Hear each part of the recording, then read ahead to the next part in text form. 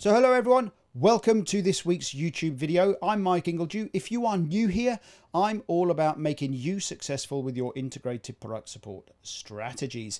Whether that's identifying the correct and appropriate standards and specifications for your organization, whether you are trying or looking for software to support your project, or whether you're just developing your skills and knowledge. This week, we're definitely going to be talking a little bit about skills and knowledge. And I'm going to look at two questions that we get asked here all of the time. And the first question that we get asked all of the time is, why bother with something like S1000D? What do we get? What do we gain?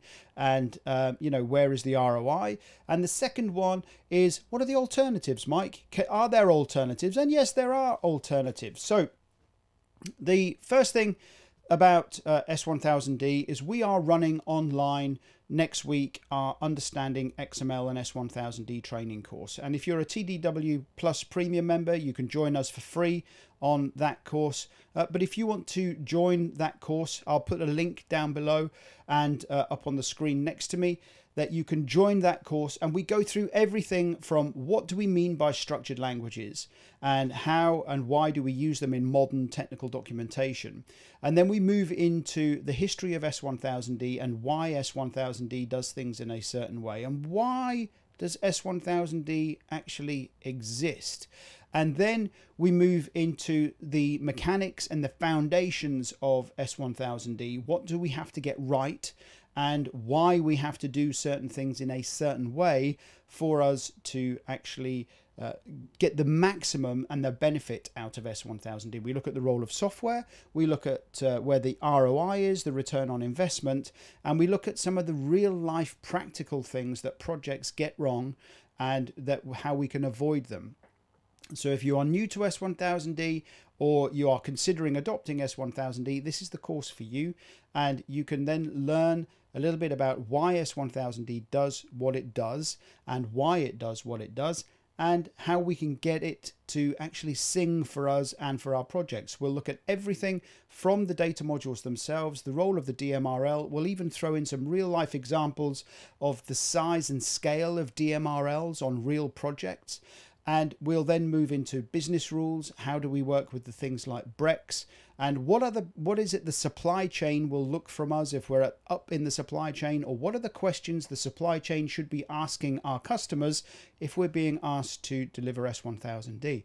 So I'm delivering this one for our Australian counterparts. So we have our Australian customers and members down under. So I am getting up super early to run this one, daily sessions of between 1 to 2 hours a day, Monday to Friday next week, and looking forward to that. If anybody else has done any of my online training courses, you know I like to have a little bit of fun, so we turn it into a little bit of a mix and match of a little bit of music before we start, and then we crack on with learning a little bit about S1000D. A second question that I get, and I'll generally get this during my S1000D training as well, is what are the alternatives? Now this one we have made available completely free of charge. For those of you who have not seen it yet, over the last 3 weeks, we have been running an alternatives to S1000D training course, and I've been looking at some of the commercial off-the-shelf tools that I use that help me create good quality technical documents, as well as things like my training handouts and précis and those kind of things. And I show you the tools that I use. Then we look at the mechanics of a good modern technical document. What are the business requirements? What are the end user requirements? And what is the formula for a good technical document? And then we move into looking at something that I use here a lot, which is something called Adobe RoboHelp. And we look at how RoboHelp helps us structure a good quality technical document that we can then take out to multiple media, whether we're going to go out to chatbots, whether we go to Word, to PDF, to an IETP, and everything in between. We look at all of those. So then we look at how RoboHelp helps us manage and configure a technical document, and then we go through how you can publish that to lots of different medium. And I go through examples of technical documents that have been published to mobile apps, and I pull up a screen that shows you some of the real examples that are on the app stores. And I talk you through the process that I go through creating mobile apps. So that is actually available free of charge. You can watch that now. It's just shy of 3 hours long, and you can watch all 3 sessions now on our website. So do go and create an account, and you can watch that from my perspective on how we can create affordable technical documents using things like Adobe RoboHelp. We had lots of great questions in there, and some questions came in like, can we compare S1000D to RoboHelp? And there are some comparisons that we can draw, and I do draw those. And can we say the things that RoboHelp does that a CSDB doesn't do, and vice versa? So do enjoy that, and I'd be interested to learn from you guys what you are using. I talk briefly about things like InDesign and these kind of tools that I use as well. So, but again, go and watch that for free on our website. If you are interested in joining our Understanding XML and S1000D training course next week, do get in touch with us, and looking forward to delivering that. And this week I'm actually out on the road, which is why it's a short, sharp video.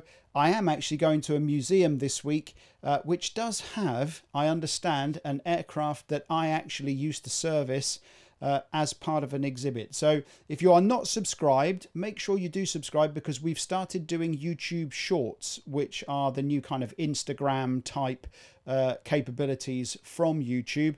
And I'm going to try and do a YouTube short from there. So, and show you the aircraft itself. But what we do know is that whilst we smashed through 20,000 views on our website, on our YouTube channel last week, that over 60% of you that watch our content are not actually subscribed. So please do subscribe, because it will help us grow this community, this channel. And if you subscribe, it shows me and tells me that you're actually liking and enjoying what we're doing here at TDW. That's it. And if you want any more information, do get in touch with us. The link to the free account will be down below. So yeah, create your account, enjoy that. And I'd love to hear your feedback on whether RoboHelp is something that you think you could use inside your organization. I'm Mike Ingledew. Stay safe, stay well, and speak to you on the next one.